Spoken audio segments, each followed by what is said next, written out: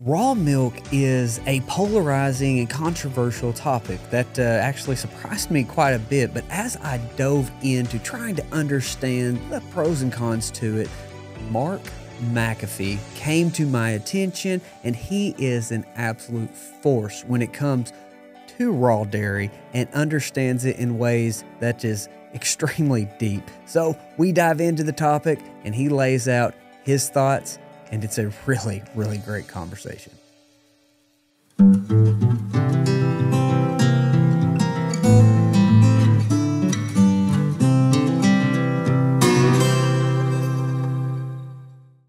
Mark, I'm so excited to be visiting with you, brother. You are a force to reckon with, that is for sure. And I have thoroughly enjoyed going over just kind of the interviews that you've done. I recently put out I own a farmer's market, just kind of a post asking what the audience's thoughts were around raw milk. And I was blown away with the take, overwhelmingly positive, but then there was, obviously some backlash there. But something I was very surprised about were that the small dairies were very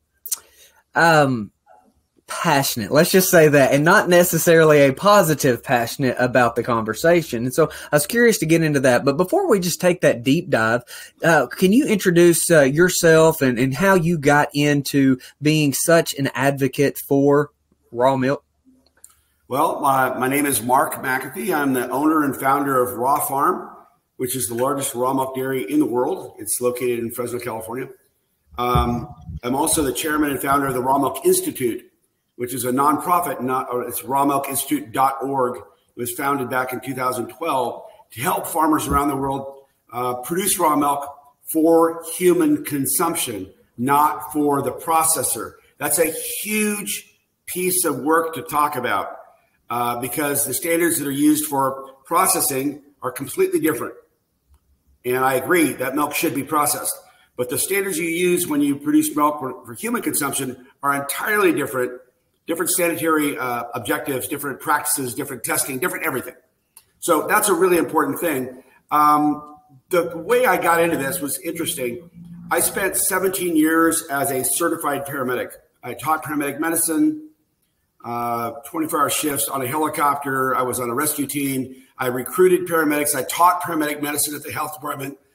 I precepted. I did everything you can imagine in paramedic medicine for 17 years. 15,000 paramedic calls. I mean, it was intense. Not a lot of sleep and a lot of sick people, let's put it that way. In 1996, I retired from that, and my grandparents and my parents gave us 1,000 acres of ground, my brothers and I, and I did not want to get on the conventional roller coaster of commodity markets and serving processors. I had decided that I was going to make a difference and be different, literally different, by serving people, not processors. And that was a seminal, foundational change and pathway to where we are today. And so in 1996, by 1998, we'd established Organic Pastures Dairy, which is now Raw Farm. And we did a bunch of research. We went to the LA farmers markets. We talked to people that were there saying, what would you like in food products? And we realized what was missing, which was raw milk. Even though it's legal in California, a large raw milk producer at the time called Altadena, which was in Los Angeles, had gone out of business. They'd sold to Dean's Foods, and the owners, the Stubies, had left with millions of dollars in their pockets to do other things. So we decided that there was a vacuum to be filled. People wanted raw milk. They wanted it from a farmer they could trust. They wanted it to be safe. They wanted cows to be on pastures. They want all kinds of cool stuff. And we put that into our farm plan. And here we are, 24 years later, highly successful in over about 2,000 stores nationally with our pet food products, our cheese products, and then in California, about 550 stores with our raw dairy products. Everything's raw, but in California, we're kept from going across state lines by the FDA. We can't take fluid milk over state lines. So that stays inside California, but we have a pet food product line approved by the FDA. And we have raw cheeses that go to all stores across America. So that's where we are today. My son and daughter are very much involved. My son he has his master's degree, and he's bilingual, and he runs the operations, and he's a great guy. His name's Aaron. My daughter has a degree in marketing, and she does all of our social platform work, which is incredibly a lot of influencers connected to us. And so we capitalize on the fact that our message triggers someone who really is passionate like yourself. And what you find is they may have 50, 100,000, a million followers. We've got Danica Patrick, who's a race car driver. We've got David Carr, who's a football player. We've got Tori Spelling, a famous movie star. We've got all these people that support us because we support their families, and their families love our raw milk and what it does for their gut microbiome and their health.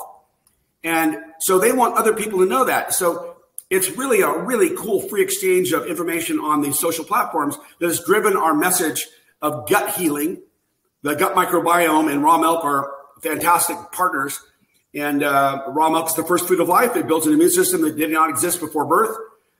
It's a powerful food and has filled with all kinds of bioactive components that are destroyed by pasteurization. So the key to producing raw milk is you use different practices, different testing, because you have a different customer. You're taking care of the people versus a processor. And that brings tremendous value to the farmer and to the consumer. And the reason you have upset or confused or somehow upset small dairymen about raw milk is very simple. They are getting screwed over right now like you can't believe by the processing industry. And we're losing 5.5 dairies every day in America. In California, we're losing a dairy a week. So last year we lost 2,000 dairies in America. We're down to about 23,000 dairies or so, something like that. In 1982, we had 130,000 dairies. So, excuse me, 1992. So tremendous decline in the interest of pasteurized milk. And there's a lot of interest in plant-based milk, although that kind of leveled off. Incredible interest growing in the popularity of raw milk because it's the real deal. It's been around for 15,000 years in terms of raw milk from other mammals, but it's been around for, God knows, count your numbers, hundreds of thousands of years as far as breastfeeding is concerned for us and our babies as mammals, as humans. So it's tried and true, God's blueprint, Mother Nature's blueprint food that's incredibly powerful. We could talk about that, but the reason we have problems with small dairies being jealous is they've been trained forever that the milk they produce should be processed. And I will agree with them. It should be because of the practices and standards they use. It should go on to be processed because it's packed filled with pathogens most of the time. The studies are very clear on that. And pathogens can make some people sick. Mark, but before we get into that, because I think that's a super important topic. I spent 8 years on an ambulance, so we've got that EMS, background, that parallel there. But what do you think that the EMS experience helped you with as far as prepping you for the business of interacting with consumers and customers? Why do you think and how do you think that has impacted you? As you know, Jordan, you're not a very good medic if you don't have compassion. You have to be that, not the police officer that's standing back with a gun or whatever. You've got to be that human concept, that humanity that touches people saying, you're going to be okay today, and we're going to work together to make sure you survive, right? Yeah. And you're going to bring in airway breathing, circulation, and all the other stuff you got to do, defibrillation, intubation, you name it in your drug box. But you've got to have compassion. You've got to care. You've got to make people feel welcomed and comfortable and safe. Well, that's something I did and something you did, the ambulance, and wherever you were as a first responder in 911. And when you do that, you feel humanity. You feel people scared. You feel illness. You feel that people are expressing, I've got diabetes. I have seizures. I have hypertension. I'm giving birth to a baby. I'm having chest pain. I can't breathe. I'm choking. You do something about that as a paramedic. You intervene in their lives and make a difference. And the family cries because you were a hero. So that is something that really drives to the soul of the human being. And as you know, I'm sure you felt this too, or you wouldn't have done it. But I know I felt compelled to serve and compelled to make a difference.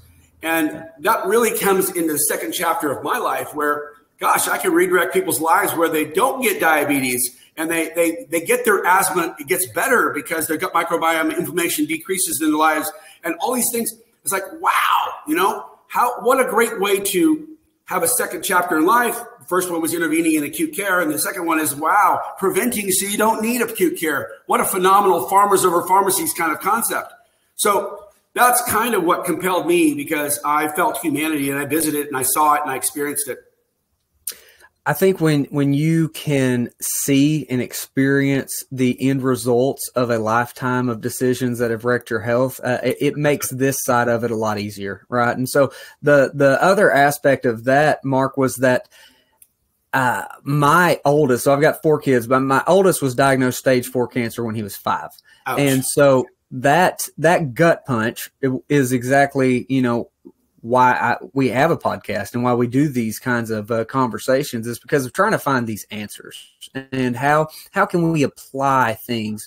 How can we share things that others can apply if they want to, right? Not forcing anything down anybody's throat, but Lander, he's now, it's been 5 years. He's doing great.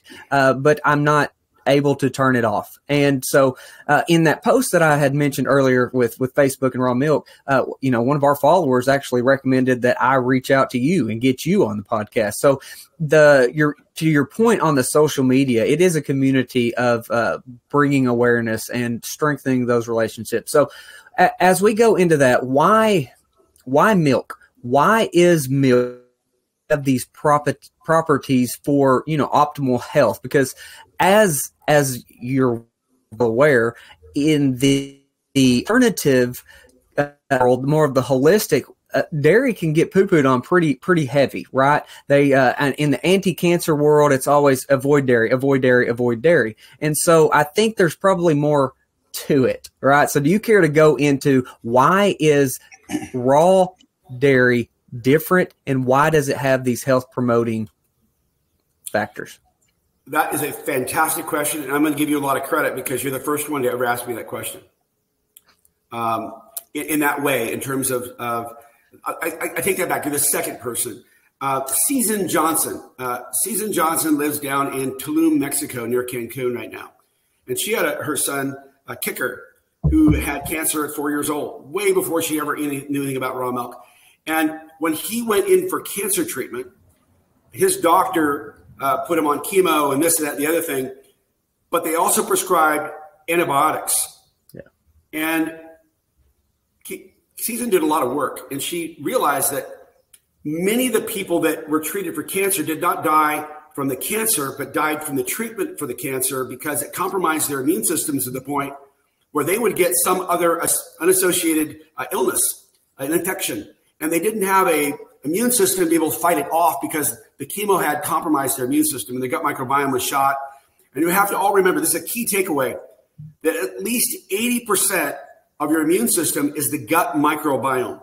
It's living bacteria, the diversity, the many different kinds of bacteria, and the colonies that they produce and the environment they live in and the food they eat. Those two things create an environment which is literally 80% of your immune system as a functioning, healthy human being. When you have chemo, it may very well be life-saving. I'm not anti-chemo. I'm not anti-therapy for particular cancers. But what I am anti is compromising your immune system so you die from other things. So there's kind of a balance between using modern medicine to save your life and using complementary medicine or nutritional medicine, deep nutrition, to keep you from dying from the treatment you're getting. Right. And Susan Johnson goes into this in great work that she's done. And it's very interesting that when she took her son, Kicker, to the therapy, he didn't lose his hair. He wasn't looking like he was ready to die in the waiting room. He was thriving and doing great. And his indicators of immune function were very high. And the doctors were turning up the chemo more and more and more because it's not working, when in fact it was working very well. It's just his body was not becoming compromised in the face of this onslaught.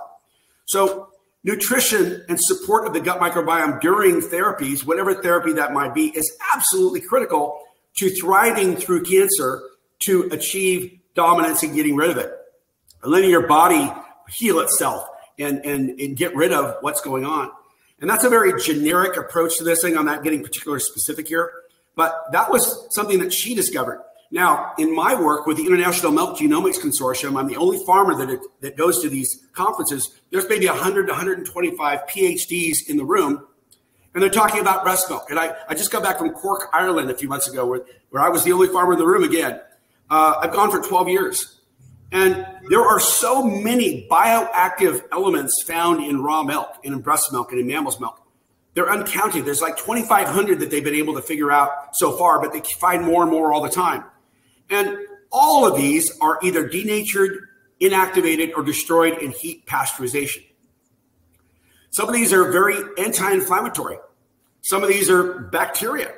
Some of these are all kinds of stuff. There's proteins, peptidases, which are enzymes which help actually digest the proteins. So there's bacteria that create lactase for you, so you don't have lactose intolerance.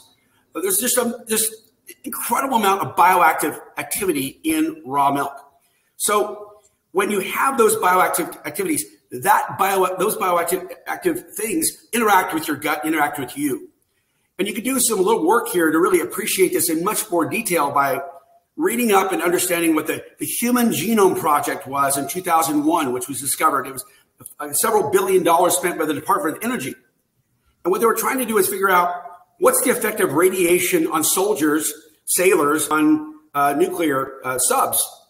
What was going on with radiation when they were standing next to radioreactors down 1,000 feet underwater in the middle of the ocean for months on end.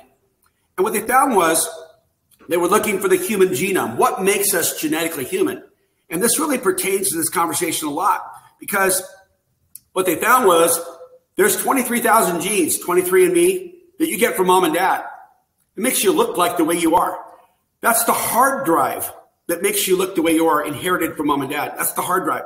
The soft drive, the software that drives us, is biological and bacterial. And so literally 90 to 95%, they're still arguing over this, of the genes that we have in and on us that drive our genome to function properly are bacterial, that were brought from our ecosystems, from our mom and dad, through the birth canal, through breastfeeding, through kissing, hugging, the environment we're in, and the food we eat, and the bacteria that inhabit us, in us and on us. And those bacteria swap their genes, move the genes, their genetics, their DNA back and forth between our human genes and the bacterial genes all the time. And they complete our microbiome. Without that, you become immune compromised and all kinds of crazy stuff happens. Our bodies become too clean and they overreact and start attacking ourselves. So it's really critical that we have this biodiversity and these immune system products, the antibodies and everything else in and on us and in our gut interacting with us to be complete and healthy. The leading theory on how cancer begins is that something called an emerging stem cell that is not differentiated. In other words, you have new cells being produced, and instead of them getting good information about what they're supposed to do and behave themselves and become a hair follicle or become whatever it is in your body they're supposed to become, they don't have the genomic information, or it's confusing information, and they do something they're not supposed to do. And so it's very, very important to have them receive that genomic information when they emerge, so they differentiate and become what they're supposed to become. And that's the leading concept. I'm sure they're going to figure out more about that whole thing, because they really haven't figured it out completely. But most scientists agree that that's what causes the beginning. Why that occurs is still a little bit of a challenge. But they know that bacterial DNA plays a very big part in differentiation of stem cells, so they actually become what they're supposed to become. So that leads us to an idea that's very interesting. If you think about blue zones around the world, blue zones are where people live to be 80, 90, 100 years old without disease and do very, very well. They eat whole food nutrition, and they also expose themselves to a broad biodiversity of bacteria and don't have a lot of contact with antibiotics. So not that antibiotics are bad, they're life-saving, but they also compromise your immune system. So you have to restore yourself after you have them, or else you have all kinds of challenges. We have to remember that the first forms of life on Earth, tipping my hat a little bit to religion here, but in the science side, is that the first forms of life on Earth were archaea bacteria. And archaea bacteria is the stem of what began life on the surface of Earth and grew from the oceans and so on and so forth. Those bacteria still live in our guts today. And so we really have to have a little bit of a deeper appreciation for the fact that we are bacteriosapiens. That in fact, we are driven by the bacteria and probably some viruses as well, the virome as well as the microbiome that actually drive our genomics to be healthy humans. So that said, we have to really kind of embrace whole food nutrition and biodiversity in our gut to be healthy. Yeah. To kind of circle back on what you said, as we have dove into the cancer topic, heavily, I firmly believe it's a metabolic initiation. I think the mitochondria is messed up, and to your point on the whole bacterial side, if the mitochondria are indeed more bacteria than they are human cells, that also makes sense, right? And then so when we look at that whole realm, I think that it's we got Otto Warburg that's been saying this for over 100 years as far as how the cells produce energy. And if that is correct, that leads into the deeper of what you're just saying. But the biggest question that I am trying to sort out is the safety of raw milk for the immunocompromised, right? And how do we gauge that? How do we look at it? Because I get contacted, Mark, on the daily with some new cancer diagnosis or somebody going through cancer and just asking for guidance. And honestly, I've been hesitant to recommend raw milk for anybody that is even remotely immunocompromised. And for full transparency, my son had no dairy whatsoever during his journey of undergoing treatment. So how do we gauge that? How do we know which way to even consider in an immunocompromised person? I think you're absolutely right. I agree with you. If you were to have a virulent pathogen enter your body during a period where you have immune compromise, you could die. I'm the first one to agree with that. I want to talk a little bit about the standards intended for human consumption versus processors. When you produce milk for processing under the pasteurized milk ordinance of the FDA and the state agencies, which pretty much embrace that, anything goes. It's coming out of the cow, a little bit of manure, unhealthy cow, it all goes. And by the way, it gets combined with all the other dairies doing exactly the same thing. So standards are really, really loose. They don't ever count pathogens like Listeria, E. coli 0157H, STEC, a Salmonella, Campylobacter. Those are never calculated or even talked about in raw milk for pasteurization because the pasteurizer, most all the time, it works very well. It kills them all. But here's the thing. When you have a really high load of bacterial waste in the milk, when milk comes out of a clean udder from a healthy cow, very low bacteria count, but a diversity of it with all these bioactives. But when you have it contaminated with all these components that happen from 25 dairies all combined together, and then you go to process that milk, what happens is a process called lysing. You actually take a cell body, you break the cell body open with heat. 145 degrees at 30 minutes, all the way up to 280 degrees, depending on the pasteurization step you're using. It's called a 5-log kill step. And the bacteria are literally blown apart, and the internal workings of the bacteria, all the DNA, the mitochondria, everything in there, the cell bodies are just released in the environment of the milk. Your body, when it consumes that milk, sees, my God, all this bacterial waste, it becomes very allergic. Your body says, get rid of that. Create mucus, get rid of it, get rid of it. There's nothing alive, everything is dead. So it is very likely to trigger an allergic response or histamine response and congestion, which is not what you want for somebody who's going through chemo or going through cancer treatment ever. It's not helpful. So instead of doing that, what we're talking about is raw milk intended for human consumption, which is tested to make sure that it's clean and safe and all these kinds of things. And when you have something that's extremely bioactive with all these immune system supporting components that are alive and well, and all the bacteria are alive and well, and the bacteria you have are bifidobacteria, lactobacillus bacteria. These are extremely powerful immune system supporting bacteria, which are alive and well. Then it's an entirely different dialogue. What you're doing is you're bringing on all kinds of probiotic, prebiotic, and postbiotic things that will help you. Now, a lot of people don't know what postbiotic is, but I can kind of explain. Prebiotics are the food that bacteria eat. Probiotics are the diversity of bacteria themselves, and postbiotic is kind of the bacterial poop. They're the metabolites created by the bacteria eating food. And those metabolites are the building blocks that your body needs badly to build things and heal things and create things.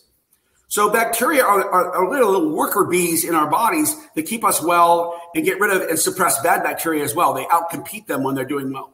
So I would agree with you 100% that you would not want to consume a pathogen-filled or even pathogen-tainted raw milk, because in a compromised immune system state, that could make you sick. I entirely agree.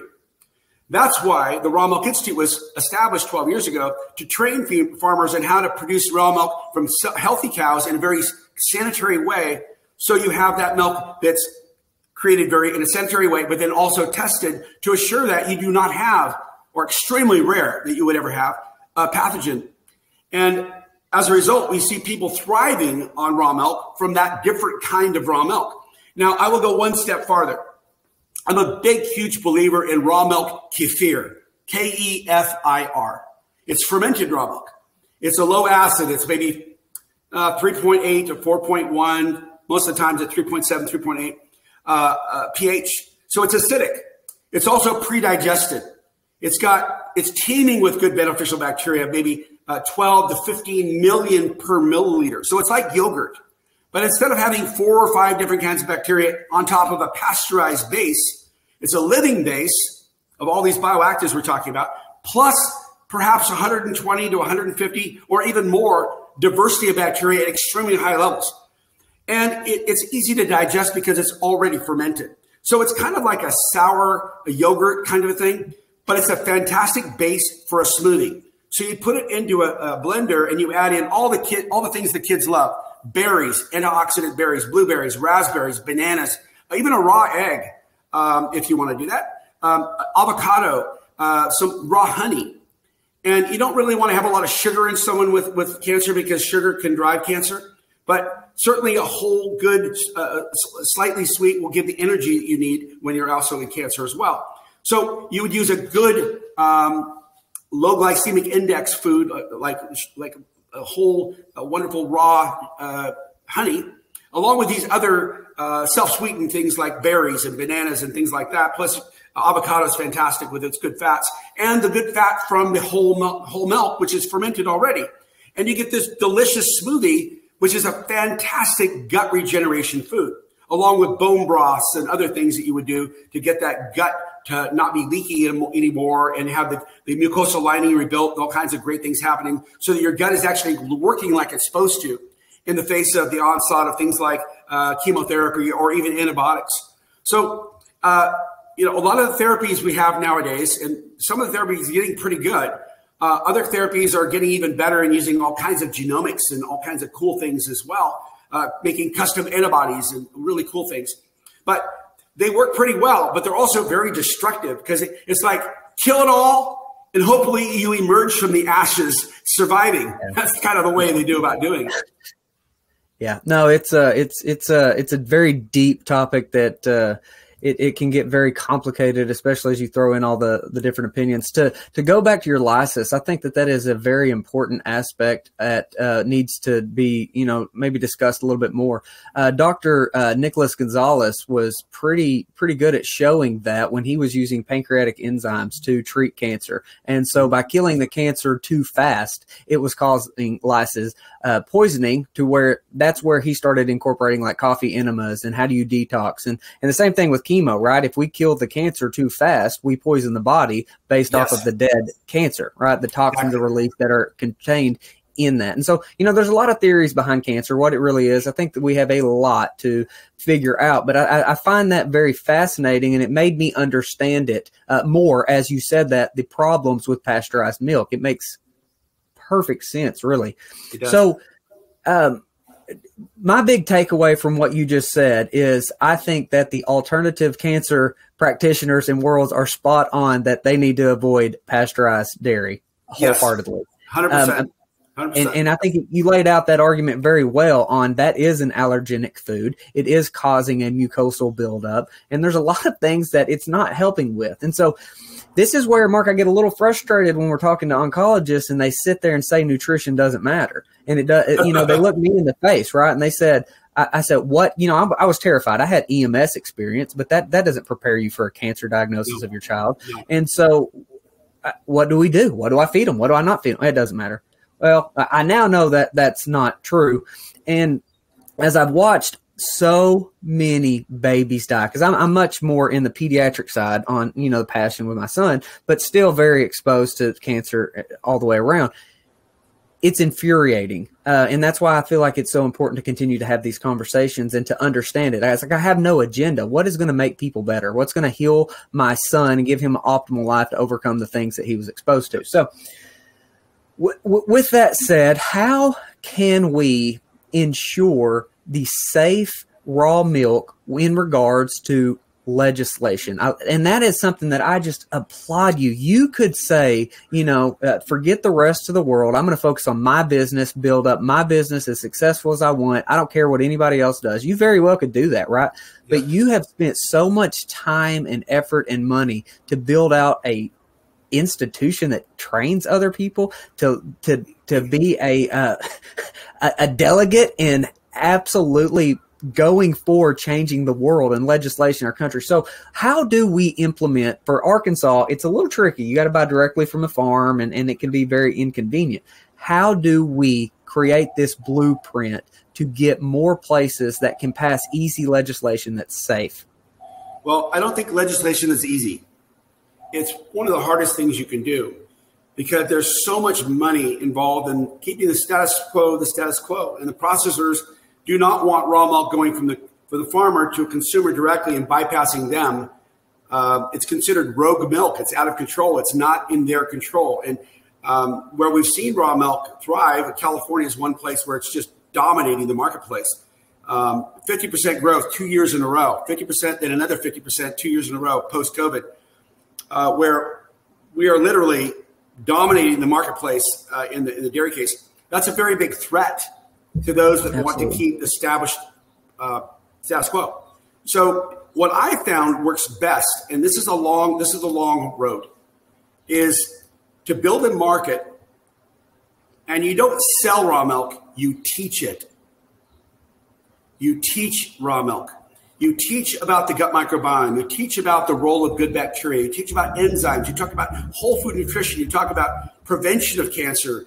You talk about the complementary means of treating cancer when necessary, the best of modern medicine, and combined with the best of gut microbiome and deep nutrition together. So you're not just hitting it with whatever you're doing in modern medicine, but you're also hitting it with all the blueprints of life behind it. So you have the best of both worlds to thrive. And that's why I'm a huge supporter of Susan Johnson's work that she's done. And she did nonprofit work for 10 years on this. That's been very, very well received by moms that have seen their children do very, very well for the most time.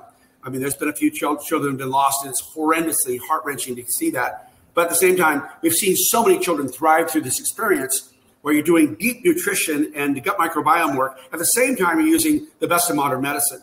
So those things seem to be working really, really well together because we know what kinds of modern medicine work well. And then we also, the studies show us that, but then we also know what helps us not support the growth of cancer and support the growth of being able to get rid of the toxins created by the therapies and actually be able to thrive through it so your body can have a fighting chance to not get sick from some other pathogen that comes along from whatever. The common cold can get you. So the advice I would give on changing the law locally is get a couple of farmers to really, really do a great job of producing excellent quality raw milk. And I would recommend they becoming listed by the Raw Milk Institute. We've got 45 farmers in America that have been listed, which is a certification. They submit their bacteria counts frequently, multiple times per week or even month, depending on if they have farm labs or not. And their consumers thrive. It's a long shelf life product of 21 days. It's delicious. It does not contain pathogens because we test for the environment that would create those and the sanitary conditions. And that is the basis for a new wave of understanding raw milk. Because if we embrace the raw milk right now that processors want, I have to agree with the legislation. If they say, we don't want that kind of stuff, it's going to kill people, I would agree. So I'm the first one to agree that we need to have different kinds of practices where we have sanitary conditions and healthy cows and environment that works in rapid chilling and testing. And that creates a safer product. And we can actually then go to the legislature and say, we want this food. It's not an easy thing to do, but at the same time, it's possible. So, Mark, with that said, the way Arkansas is set up is you can buy directly from a farm, right? Yep. Directly from them. And then there's nothing, really no other way of securing raw dairy in Arkansas. Correct. So how important is that partnership that, say, you have had with Sprouts? How important is it to do it the right way in partnership with retail and marketers? Well, there are many, many places across America where you cannot get raw milk from a store. Every state has their own law. Arkansas has either cow show or direct to farm kind of operations. California, you have the retail environment. So we have that special relationship. We also have special relationships with customers here. But I think that it is critical, and I cannot overemphasize, it is essential and critical that the farmer and the consumer have a relationship, and there's full transparency of what the farmer is doing. And the consumer has to understand the language of what it is they're looking for. What kind of practices, what kind of shelf life, what kind of testing, what kind of things make that raw milk good for them. And also good for the farmer, too. The farmer's not going to be in business very long if he makes people sick. It doesn't work that way. You want to have Mark, a thriving something farm. happened. It cut us off. Okay. I'm sorry. No, that's okay. Can you start back at the retail? Yes. It's very, very important. It's critically important that consumers and farmers have a direct relationship when you don't have a store relationship. Even in the store relationship, we have a direct consumer relationship because we keep that content up on the social platforms. We answer questions. We have farm tours. But when you don't have that and you have farm direct only, it can almost be better because you know the farmer, you know his practices, you know what he does, his personality, his ethical and moral concern for you. And you can ask hard questions. You just have to be educated as consumers what questions to ask. That's why the Raw Milk Institute was founded, was to bring those buried pieces of data that you would never know to the surface so that consumers can see what the farmer's doing and see their bacteria counts and explain raw milk to them. Again, we believe in teaching raw milk, not selling it. Raw milk will sell itself when it's fully explained and people understand what it is. So it's very, very important, Jordan, that people know what their farmer's doing and the farmer be explained what they're doing and understand the practices and standards. Very, very important.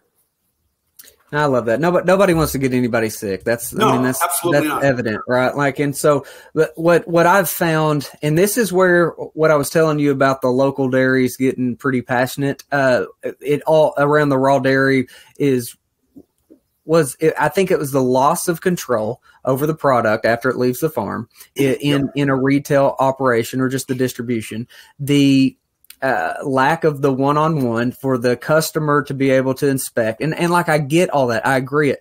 But there are so many people that live, say, in Little Rock, where I am, that are not going to take an hour and a half drive to go pick up milk, but would buy it over and over and over if it was a part of their shopping trip. And that's where I'm trying to figure out, how do we make this a win for everybody? Well, you don't have a shortage of good questions. I'll tell you that. Jordan, I'm telling you, that's the $1 million question. And I tell you what, you maybe have a little bit longer way to walk down the path than we have here in California, where we've always had legal raw milk in stores and they have very high standards. But Pennsylvania has the same set of standards and they have raw milk in stores as well. And so does the state of Washington, the state of Arizona, and the state of New Mexico. So it's not like it's impossible, but it is highly resisted. The powers in the raw milk lobby and the processors don't want to see that raw milk go to the farmer, to the consumer, to a retailer, because it pushes them out of the shelf space. And when people have a choice between raw milk that's produced well, by the way, I'm not talking about crappy milk. I'm talking about high quality raw milk. Yeah, it's going to cost more, but I tell you what, it outsells pasteurized 10 to 1, done. And that's really powerful because it's great for the farmer. It's fantastic for the consumer, and the retailer does well. It's a win for everyone. But I'm telling you, I think that teaching raw milk and getting people's awareness up as to what their immune system's all about, the gut microbiome, understanding that raw milk's the first food of life for mammals, and it brings into the gut that doesn't have bacteria, doesn't have food at the beginning of life. It really gives you the signals of the blueprint of what life's all about in terms of the gut microbiome and the immune system. If you learn that and you teach people about that, and they say, well, I want it too, pretty soon you're going to have your governor and half the legislators saying they want it also, because it's an educational process. And you literally got to get the moms and the kids all on board with some raw milk that's really high quality, and then grow it. And that may take 3 years or 10 years or 15 years, but it's a desire to teach and grow through the humanity of compassion, that it's not about you, it's about we. It's not a me project, it's a we project. Yeah. And we will do better as humanity on Earth, in the United States and other countries, if we start concerning ourselves with the welfare of mankind versus the dominance of how I'm going to do and screw everybody else. That doesn't work very well. Amen. Amen. I love that. Mark, thank you for your time. I've thoroughly enjoyed. I can't wait to revisit with you. I just wanted us to be able to get on and get the discussion rolling. As soon as, your name was recommended to me and I dove in, I thought that's a no-brainer because I love what you're doing, and this is how we save our country. This really is. This resilient, localized food systems will save our country. Yes. So, Mark, have a great day, my friend, and we will make sure all of the good stuff to find y'all is included. Thank you very, very much, and thanks for the opportunity to talk with you today, buddy. Thanks a lot. Thanks, my friend. See you, Mark. Bye. Thank you for joining us on Sowing Prosperity. Be sure to follow along across the social media platforms, including YouTube, and be sure to go to sowingprosperity.com.